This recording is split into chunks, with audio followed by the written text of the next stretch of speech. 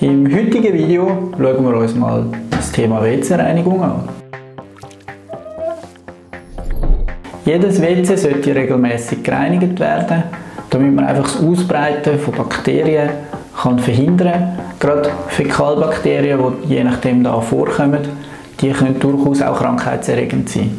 Beim WC haben wir nicht nur Bakterien als Verschmutzung, sondern wir haben natürlich auch Kalkrückstände. Und wie man die ganz einfach entfernen kann, das zeige ich dir jetzt. Ich zeige dir heute mal eine WC-Unterhaltsreinigung. Das heisst, das ist so eine leichte Reinigung. Wenn man die regelmäßig macht, ist das aber vollkommen ausreichend. Ich würde sagen, legen wir doch einfach gerade mal los. Zum Thema WC-Reinigung auf jeden Fall Händchen. Und wenn es ab und zu mal spritzt, wäre natürlich auch eine Schutzbrille gut. Der erste Schritt bei der WC-Reinigung ist, zuerst einmal das Wasser zurückstoßen, dass uns dann eigentlich den Kalker genau dort wirken kann, wo es meistens am meisten Kalk hat.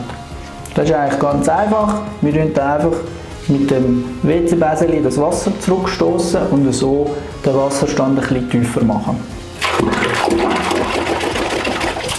Anhand von dem WC sieht man eigentlich jetzt recht gut, wo die Wasserlinie ist und wie schwierig das es eigentlich ist, um dort wirklich den Kalk gut wegzuputzen.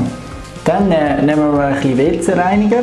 Wenn du das regelmäßig machst, brauchst du gar nicht so viel. Und tun den in der Schüssel verteilen und tun dann mit dem WC-Bäseli schön gleichmäßig verschmieren.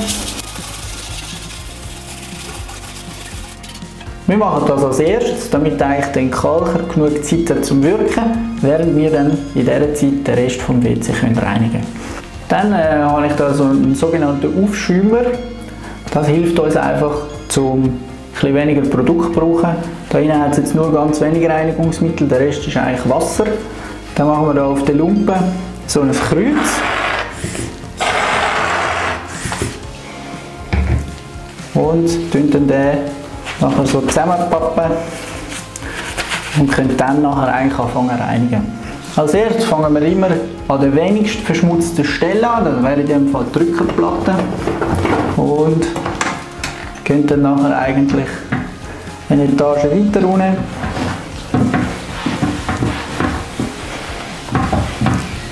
Gerade auf dem weißen WC sieht man natürlich den Staub auch immer sehr, sehr gut. Und wenn wir das gemacht haben, dann können wir eigentlich den Lumpen kehren und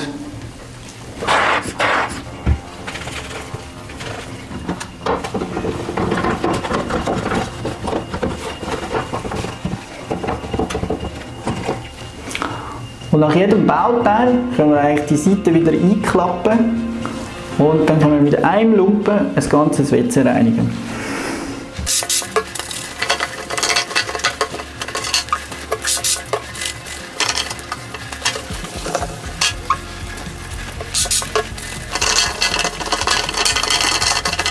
Jetzt haben wir eigentlich mit einem Lumpen das ganze WC gereinigt. Der geht jetzt in die Wäsche und wir haben für das nächste WC einfach wieder einen neuen. Dann bleibt uns eigentlich nur noch den Abschluss zu machen. Und zwar einmal spülen, WC-Bäseli rausnehmen und dann ist das WC eigentlich schon super.